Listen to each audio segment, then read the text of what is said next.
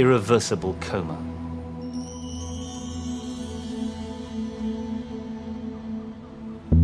The last thing he saw was his hotel room. He never regained consciousness.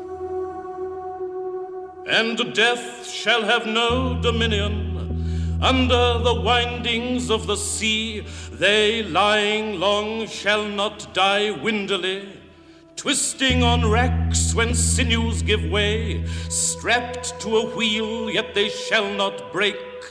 Faith in their hand shall snap in two, and the unicorn evils run them through.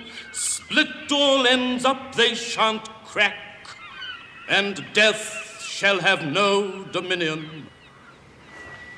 Why are we so preoccupied with the details of Dylan Thomas's death? Why linger over this image of the overweight little man with the touchingly tiny hands who breathed his last surrounded by crowds of spectators? Sometimes up to 200 of them came in off the street to press against the glass at the end of the ward where he was lying. Well, he was something of a celebrity when he was alive, but his death made him a legend.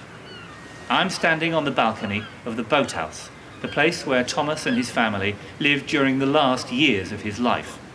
It's now firmly on the tourist map, a place of literary pilgrimage, in Larne, an idyllic small village by the sea.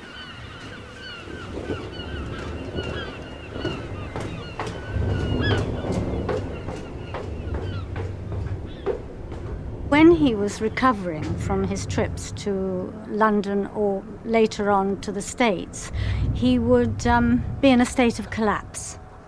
And my mother would put him to bed and she would feed him milksops. In fact, when he finally collapsed, she said the trouble with these American women was that they didn't know how to look after him. The nurse role almost immediately became my leading role. And quite early on, he, I don't know, he said he wasn't going to do something, he bloody well wasn't going to call so-and-so or whatever it was. And I said, Dylan, you really must. And then facetiously, I said, after all, as your nurse and your manager, I have the say in these things. To which she said, you're not my nurse, you're not my manager, you're my love. So, that was the relationship.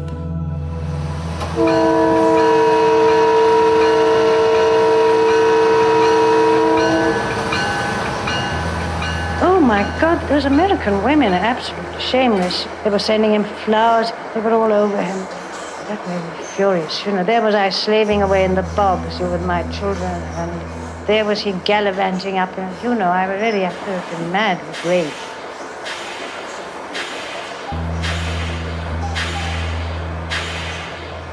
Dylan died on his 4th trip to America. As we go back in time, only a few months earlier, we find him on his 3rd tour, April to June 1953. These nationwide tours were exhausting.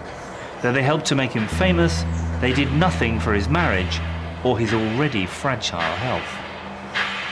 One fellow said to him, "Why, Mr. Thomas, have you come to the United States on this occasion?" And Dylan said, "In my eternal search for naked women in diaphanous macintoshes." He always turned up for his engagements. He managed that, but it was costing him too much because then he was required to entertain basically his hosts, go to parties, meet people, and then very early next morning, after inadequate sleep, he would be on the train or someone would be ferrying him to the next engagement. He was being lionized, and he was eating it up. The women throwing themselves at him, being outrageous whenever he had a chance to be. I think what really did my father in on that last trip particularly, and the previous one, was that Time magazine had come out with an article depicting him as a sponger, a liar and a thief, and somebody who pinched the bottoms of all the faculty wives, made passes at the students and so forth. And of course then everyone's expectations were such that if he didn't behave in that way, people were slightly disappointed. At times, he would feel a sense of guilt. Getting his letters from Caitlin, he would forget sometimes to send money back when needed for the children, let's hope.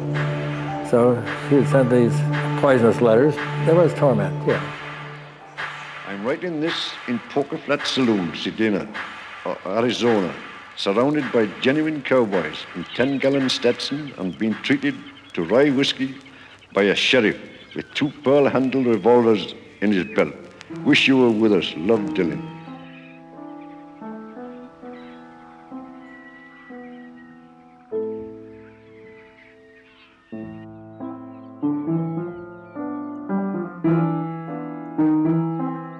Mother still took the top of the egg off for my father. He did really absolutely nothing domestically. We had a desk up here in the sitting room. He would answer his letters and do all the sort of preparatory business of the day, which wasn't creative writing.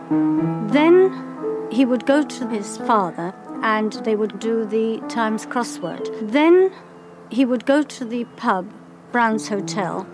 That was 11 o'clock. He desperately wanted his father to approve his creative work. And he always showed his father his latest work. He was completely devoted to his parents. My grandmother was a very maternal sort of person, but she just hadn't had the educational opportunities that her husband, DJ, had had. DJ never smiled. He just wore a trilby to cover his baldness, and he was very severe, and I can never remember him ever smiling at anybody. Old age should burn and rave at close of day. Rage, rage against the dying of the light. Though wise men at their end know dark is right, because their words had forked no lightning, they do not go gentle into that good night. Do not go gentle into that good night. This simple, half-Christian, half-pagan challenge to the power of death has a universal appeal. It's a villanelle, a 19-line poem with only 2 rhymes and a repeated chorus line. Not an easy thing to write in English, but Dylan Thomas was as precise as he was original about verse form. It was written in 1951 for DJ, his father, who was dying, a retired, defeated schoolmaster, but it's a look back over the poet's shoulder at a once terrifying figure, an old-fashioned atheist who'd shake his fist at God and the mess he'd made of the world. Dylan used to come in. He used to come in every day, and they used to do the Times crossword. That was the starting of the day, always. And then Daddy would beat him as regards knowing the old masters, quotations and so on. But, of course, before the end.